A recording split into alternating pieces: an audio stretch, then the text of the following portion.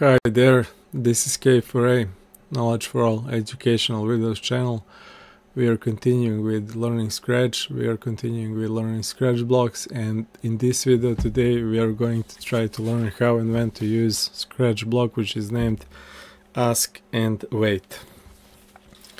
Okay, before asking and waiting, let's see. I will first probably delete a couple of those trees because I don't need them. Okay, three is enough. Three trees is enough.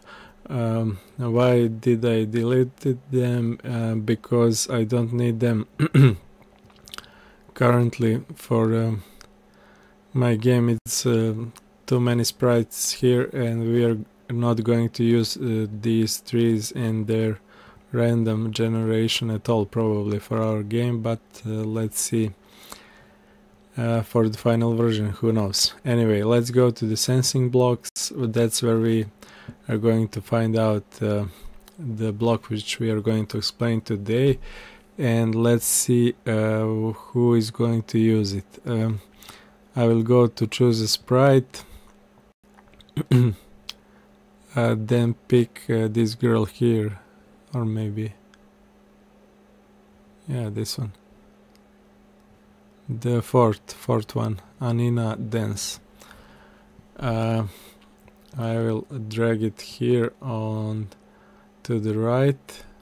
I will probably have to resize it a little bit, but for now on, let's just click and drag this ask what's your name and wait block, zoom it to see it better. That's one of the sensing block, light blue group here.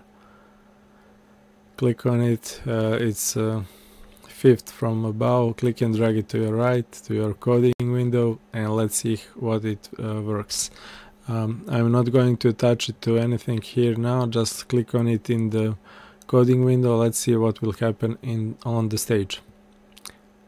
Okay, so the girl is asking me what's your name. That was default question, and waiting for answer. If I type something stupid here, anything, and click on check, nothing happens. If I type something which makes logic, like cat, again nothing happens. Okay, that makes sense for me, maybe for you, some of you still not, but let's see what this is doing. You can, if you remember our previous lesson, we had looks blocks. We have explained almost all of them, and some of them were say and think.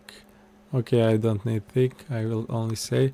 So I will drag and drop say for 2 seconds and say, and I will click on this what's your name to select it. You can click it 2 times fast to select everything, or click once and drag to select it. Then I will click Ctrl C on my keyboard to copy it, or you can right click it and click copy, and I will copy it here to say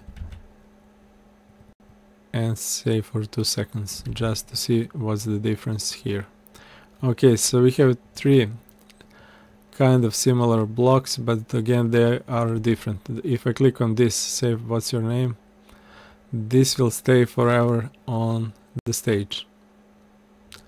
Okay, if I click on this one, what's your name, and disappears. So this is not very similar to this new ask block, but these 2 blocks are kind of similar. If I click on this, say what's your name, and then if I click say or ask, sorry, first was say, second one was ask and wait.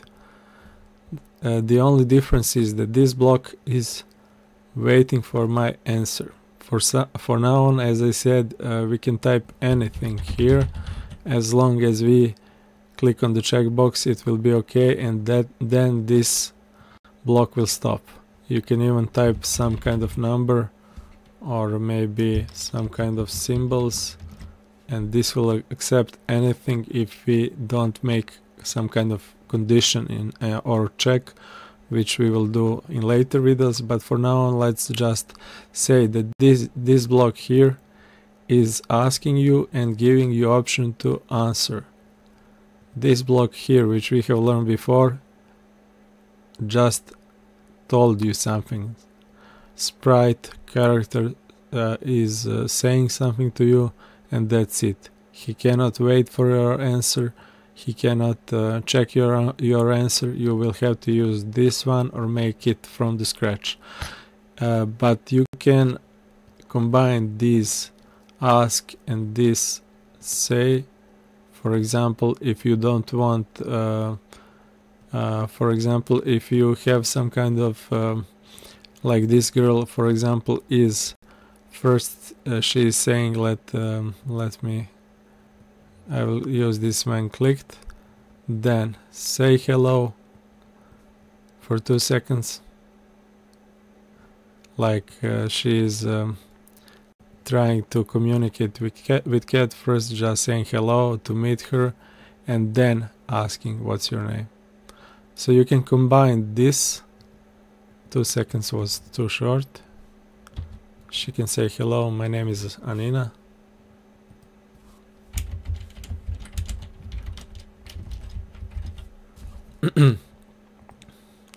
Hello, my name is Anina. What's your name? Then she's waiting for the cat to answer, and the answer is near here.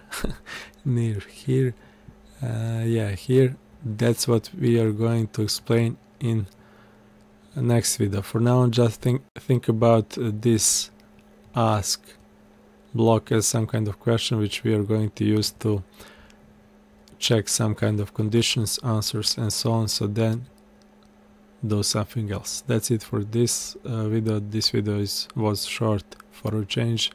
Thanks for watching, and keep on watching my videos in the future. Bye for now.